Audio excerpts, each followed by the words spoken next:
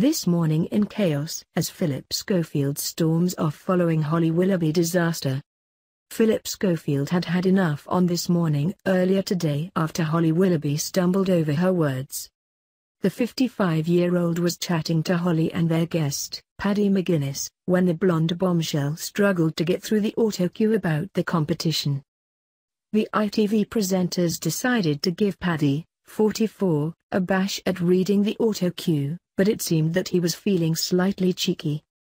Take Me Out's Bolton-born presenter joked that the competition would give the winner £7 a month, when it would actually be £7,000, in a gag aimed at Holly, who made the same slip-up earlier.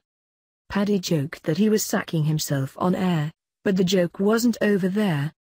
Phillip went for the punchline, after deciding that enough was enough, yelling, "Can nobody do this job?"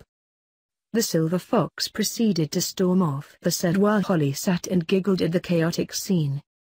Viewers were in hysterics and flocked to Twitter to comment on the hilarious This Morning episode. One wrote, "Omg.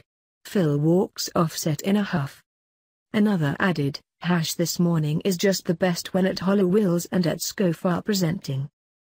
A third laughed, at Paddy McGuinness on "This morning chaps a legend, poor at Schof and at Holly Wills are falling apart."